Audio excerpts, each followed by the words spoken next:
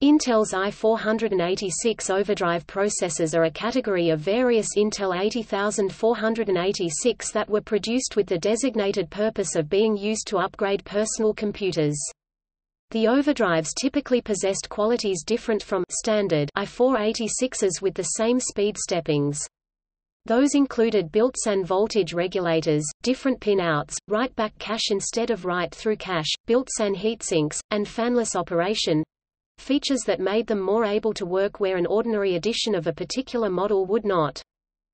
Each 486 overdrive typically came in two versions, ODP and ODPR variants.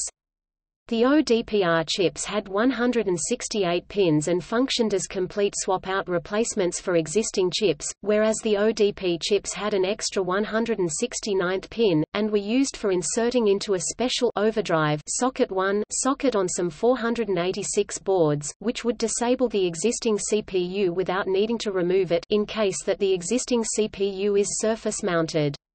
ODP chips will not work in pre-socket 1486 boards due to the extra pin. The ODP and ODPR labeling can be found in the CPU's model number, i.e., DX2 ODPR66.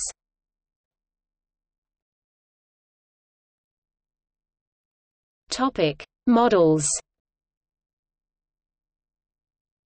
Models available included 20 MHz FSB, 40 MHz core, 25 MHz FSB, 50 MHz core, 33 MHz FSB, 66 MHz core, 25 MHz FSB, 75 MHz core, 33 MHz FSB, 100 MHz core. 2P 54-core Pentium-based CPUs were released for 238-pin Socket 2, Socket 3 based systems. For more information, see Pentium OverDrive.